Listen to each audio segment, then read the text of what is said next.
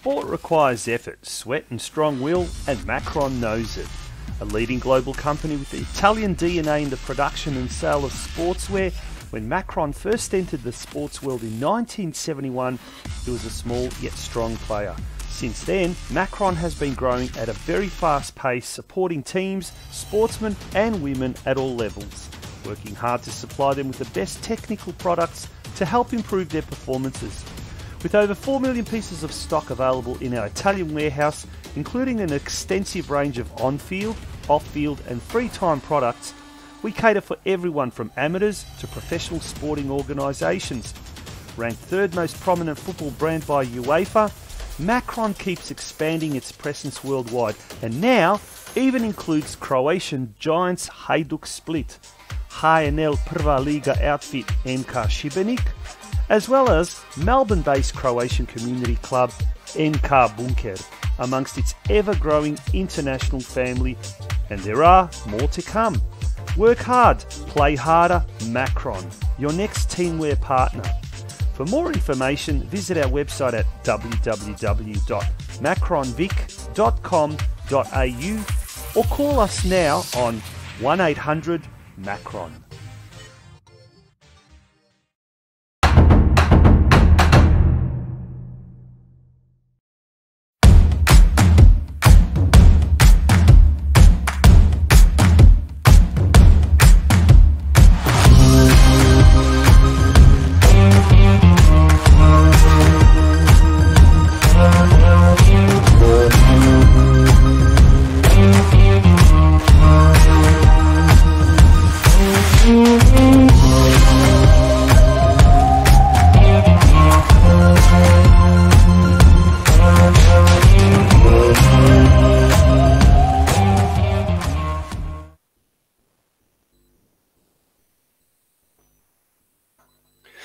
Welcome back to the Oz Cro Soccer Show. It is part 2 of our inaugural episode. TONCI, PRUSAC and JOSIP ZILIC with you tonight. Apologies to all the viewers. We've had some technical issues. As you do, you always have some you got to have some form of teething problems, don't you, Josip, when you first start off? Oh, we're only human, mate. We're just trying our best. But you know what?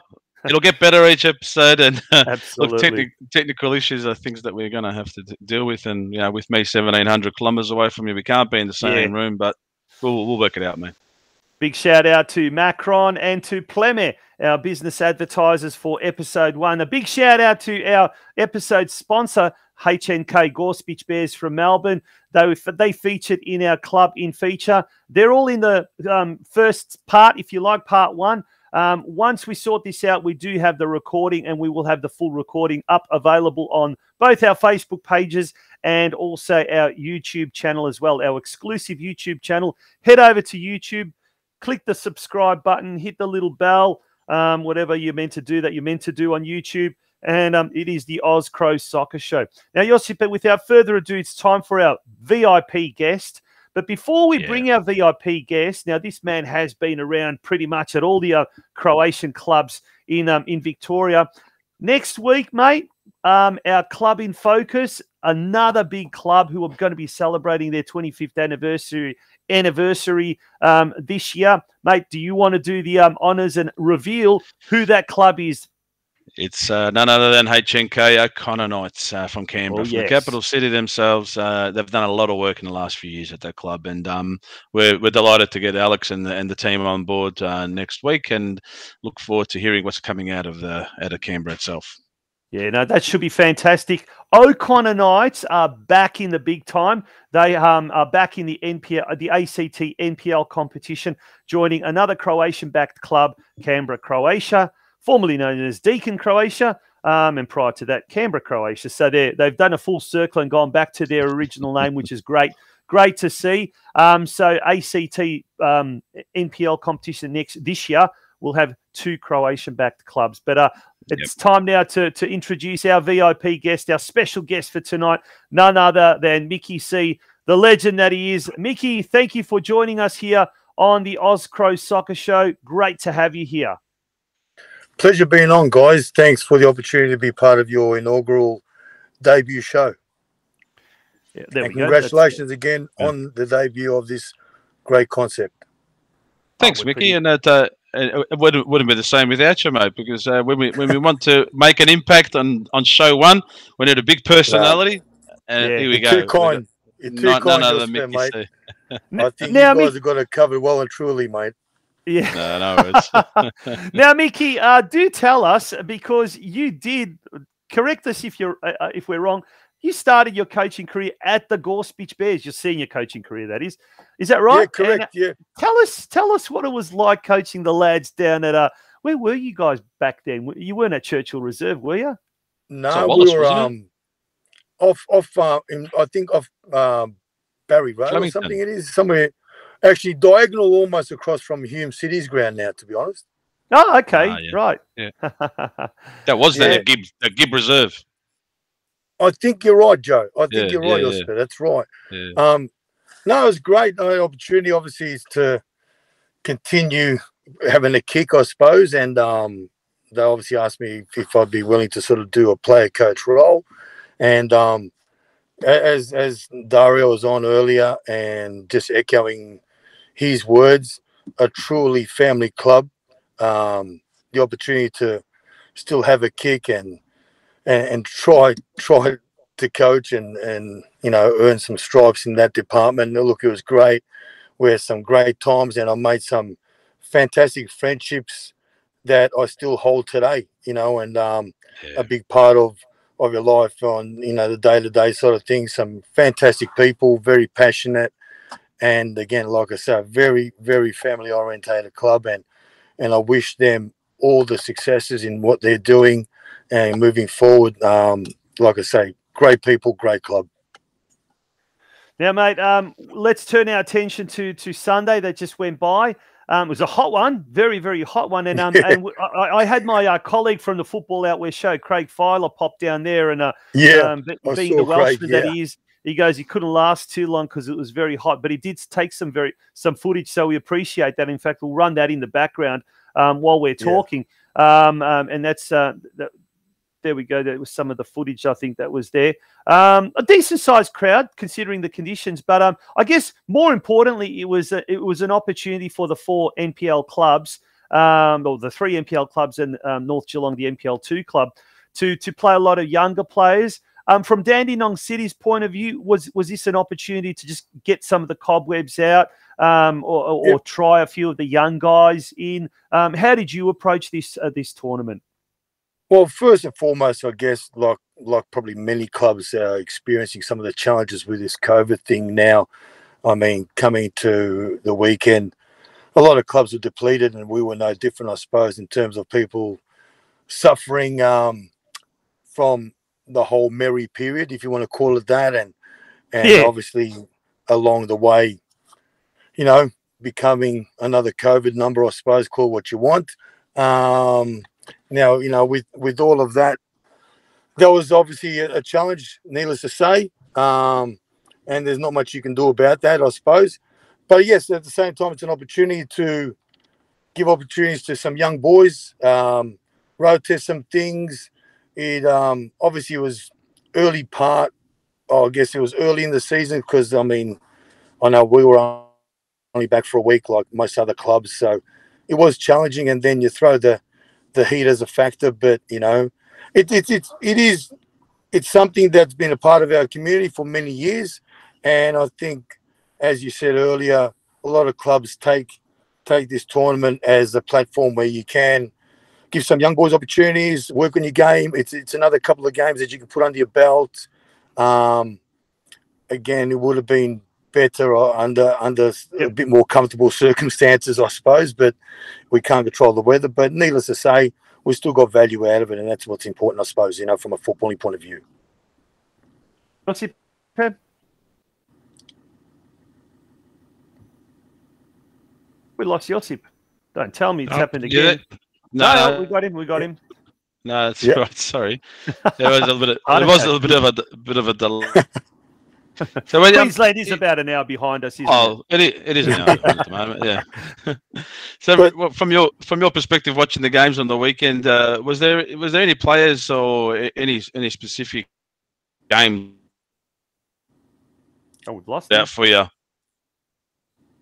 Sorry, I missed that, Josip. I think what you're alluding to, I might have captured. But yeah, North Geelong, the guys that won, I mean, obviously got a very soft spot for North Geelong naturally with the relationship you had with them. And I was really rapt for the young squad to go on and beat us on a penalty shootout, and then go on and beat St Albans Saints in the final. And I was really, really chuffed to see them win the trophy, which is nice with a very youthful side.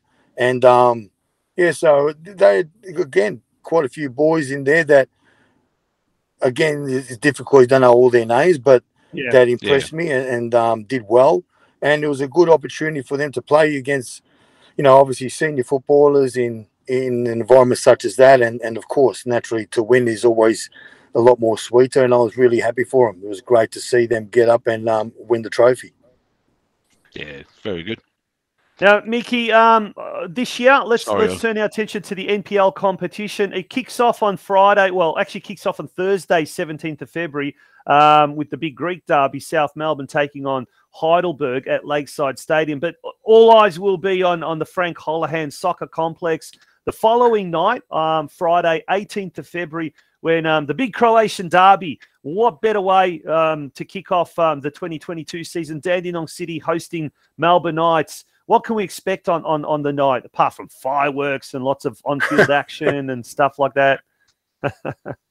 Look, I think, of course, like we've seen in the past, there's obviously a very passionate but friendly rivalry, which is I think always first and foremost. And two Croatian sides that, obviously Melbourne Knights with the status that they have, as we all know through history, and Dandenong City, passionate. Kind of young NPL in terms of years in that competition. Obviously it's going to be a game that is naturally 3 points up for grabs. Once the game commences, it's all about that, I guess, at the end of the day. But like I always say, I think it's important that the game's played in a spirit that represents what we're all about as a community, and hopefully the people get out to Frank Holohan to support the occasion and support the clubs involved, and I guess make a statement in terms of what the Croatian community can offer football in Victoria. Yeah, excellent. Now at Dandenong, you've had off the field, you've had a major change from in the boardroom. Tony Dorotic, the legendary Tony Dorotic, and he's someone who's served not just Dandenong City, but Tony has been a great servant of the Australian Croatian football scene, having been involved for several years on the Savas committee. But he also has he stepped down, and we've got Josip back. Josip, you're back. I don't know what's going on. We don't know. The internet gremlins. Robert Jakovljevic is back after about a 15-year, I think, absence from the role of president. He was previously president.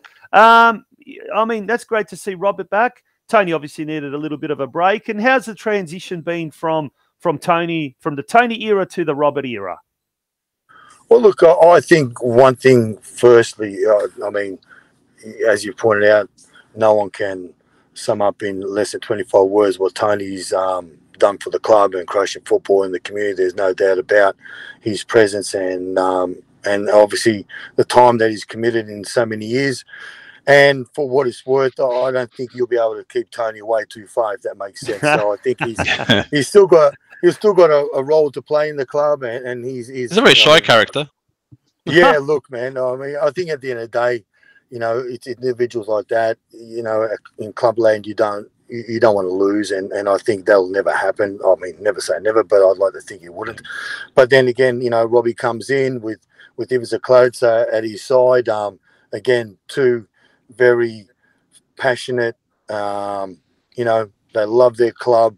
They're very, how should I say, astute, and they know what they're doing, and they've got a vision for the club, what they like to do, which is fantastic. But one thing I've noticed in this short time that I've been there since coming across last year there, they're a very passionate and honest club, and I think that's something that I'd like to think will work well in terms of them achieving the goals that they're set for themselves. There's a lot of humility there, which is important in my eyes, and there's people that truly the club and want to do the right things and help wherever they can. And really the bottom line is to, over time, do whatever we can. Everyone plays a role to establish Dandy City as an NPL club that, you know, a competitive NPL club that can maintain the status in that competition and not just maintain status over years to come, hopefully become a force and someone that can really make a statement in the football community of Victoria. One thing I said to many people when I did arrive, it reminded me of North Geelong a lot, you know, in terms of just the pure passion and honesty of the people that love their club. And I really wish that they can achieve the goals that they've set for themselves over the years to come. And hopefully I can play a small part in helping them achieve that. Yeah, I think that, look, they've got the right person for the job in terms of connecting with their people, and I'm delighted to see you at the helm at a club like Dandy City. And in saying what you were talking about before, the way they're setting up and getting themselves going, I noticed a distinct change in some of their junior structure. I guess at some point in time we'll talk at depth about Dandy City, but just the way they've gone about setting up their teams with their coaching staff and the structure within, it looks like they've addressed some issues that they wanted to do in that regard, and I hope that's teeing up into the pyramid and towards senior football and in the way you're structured as well. Yeah, well, I think Ruben Polic has come on board as a football director, and he comes on board with a great CV, a Dandy City person. Again, the passion and the support he has for the club goes back many years, and he's come on board to restructure this setup and hopefully put things in place that, I guess the end game is to develop a pathway, an honest, true pathway where you have players that go through your junior system can represent the club at senior level and hopefully beyond, naturally, like every kid's dream would be. And I think all the people involved, and me included, are big believers in that. And I think at the end of the day, sometimes you might even appear to take a step backwards to take two forwards, I guess. It's always challenging. Change is always sometimes scary for some people, but I think the big picture, if people sort of take that on board, will help them understand what we're trying to achieve as a club as a whole. And in the short time, it's been a couple of months only, but Duma's done a fantastic job with getting some great people involved in the coaching staff and just trying to add small elements of professionalism. You know, you know, it's easy to say we want this, and all these other things. I guess, you know, we all wish for many things that we can't have right now. But I guess I've always sort of said, you know, if you can get a 300-page document from one of the big clubs of the world and take 5 of those pages and put them in your little world and make it work, it can only be a good thing for what you're trying to do. And so far it's been great, and the response has been really good. And I really hope that we start to see some of these successes over time. And I really truly believe if we stick honest to the actual the journey that's been set out, there's no reason why you cannot create this honest pathway that we talk about and have individuals from your junior ranks represent your club at senior level. That's looking at the future, and certainly the future looks good with everything being put into place and a great structure. But as far as the senior team, we don't have the luxury of time. And I guess if you look at the season last year, it was a really disappointing year. 18 games with 8 rounds left. Dandenong City was second last. St. Albans Dinamo were bottom. So thank God for the COVID lockdowns. I think the end of the season prematurely saved those 2 Croatian clubs. But jokes aside, it's a tough competition. It is a tough league. It's quite cutthroat, particularly at the bottom. Has Dandenong City got a team that will not only survive the cut this year, but do well?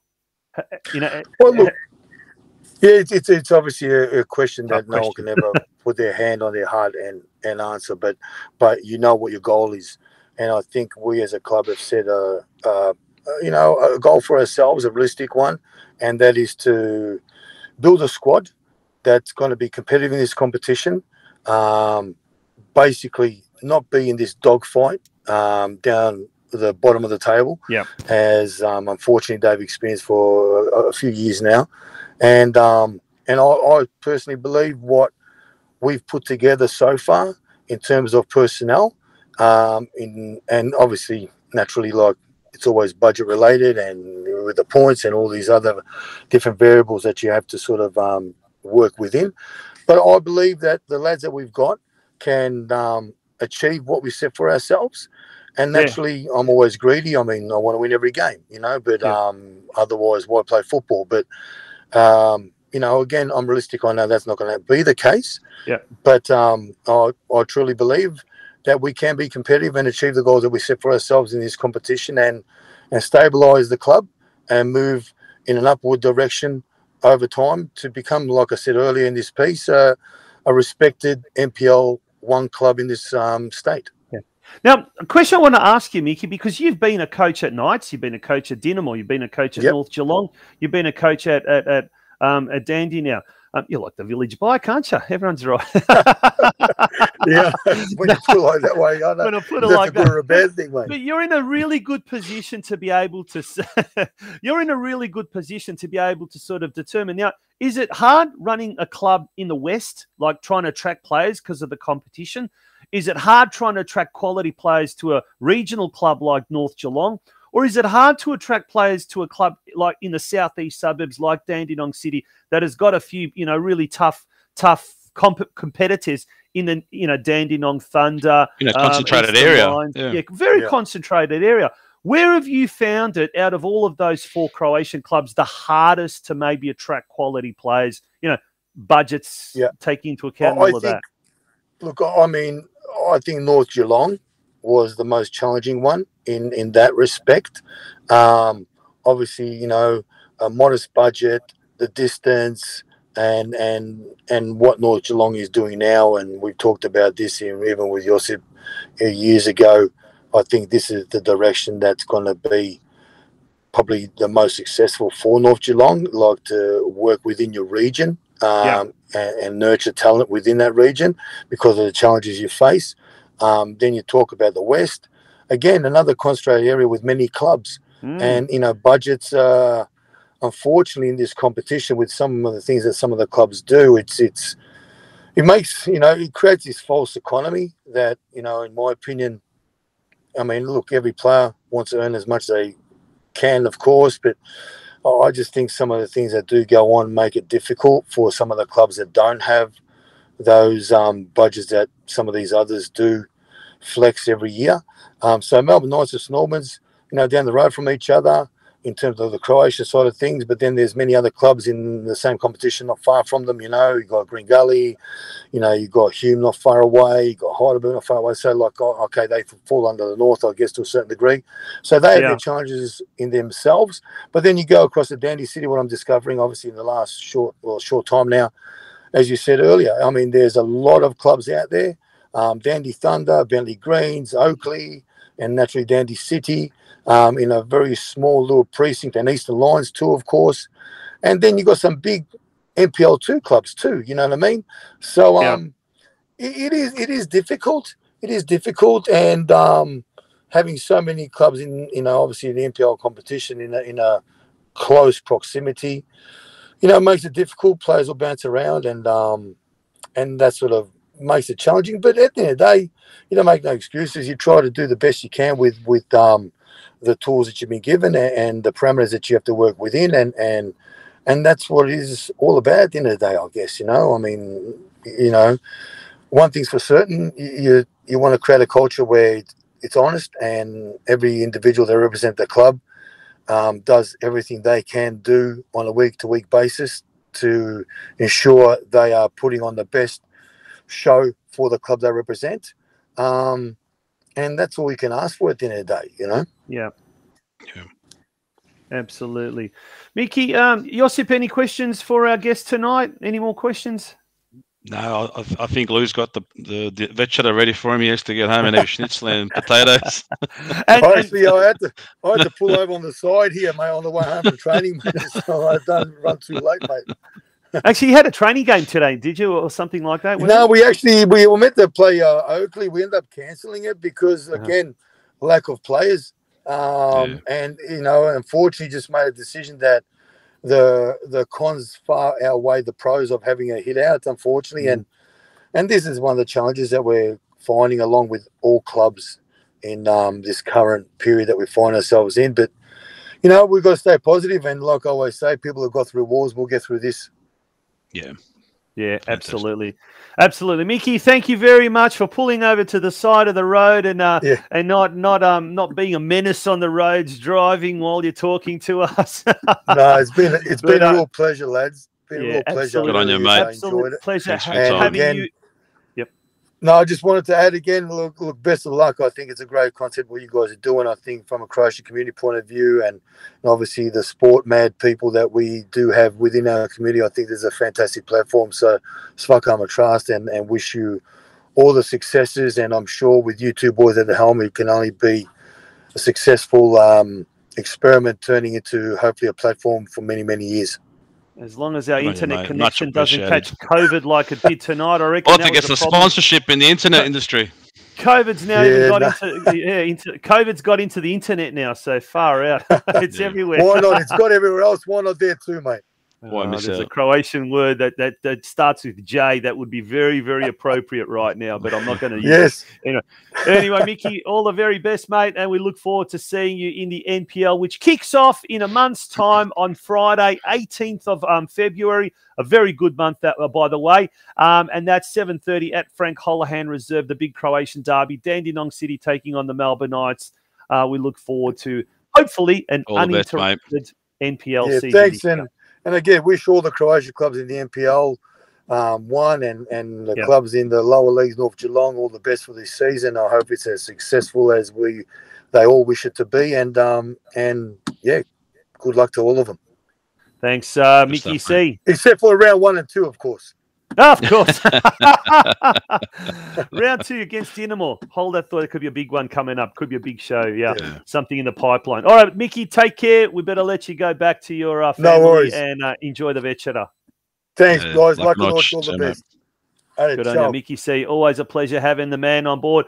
Got some great comments. John Bilosh sums it up beautifully. He says, how good it would be to have all 4 Croatian clubs back in the NPL and being competitive.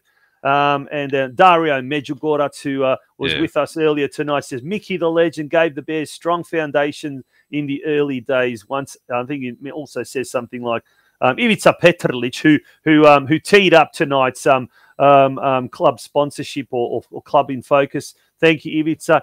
He says, once a Bear, always a Bear. And there's a nice little medal there, just to add it. Mate, that brings us to an interrupted first episode, an eventful one. An eventful one. We probably wouldn't have gone overtime like we did had internet not played its part, but I think we finished strong, so it was good.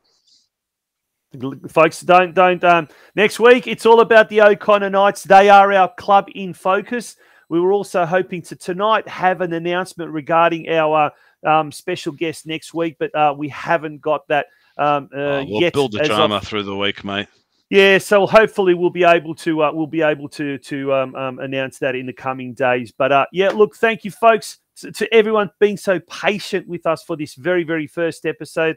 It was a tough one with all the internet hoo-ha going on, but we'll be back stronger, bigger, and better. Episode 2 next week, the Australia Day edition on Wednesday night at 8:30 p.m. Or if you're watching from Queensland, Josip, what time is it up there? 7:30. Oh, it's now 8 minutes to 9, so we're an hour behind, mate. Hour behind. All right, awesome. Yeah. Mate, take care and all the very best up on the Gold Coast. Hey, lakonoć. Good on you. You've been watching and tuning in to the Oz Cro Soccer Show, the inaugural Oz Cro Soccer Show. Subscribe to our exclusive YouTube channel, and we'll have both parts 1 and parts 2 up there before the end of the evening. Make sure to jump on and watch the first part if you missed the first part. And also, we're urging you all to sign up as a member. Go to www.patreon.com facebook.com/Oz Cro Soccer Show. Massive shout out to Vladimir Zetovic and to Mark Mardic, who are both members. So we've got 2 members and would love to see some more members. Until next week, folks, all the very, very best. And thank you once again for tuning in to the Oz Cro Soccer Show. Laku noć.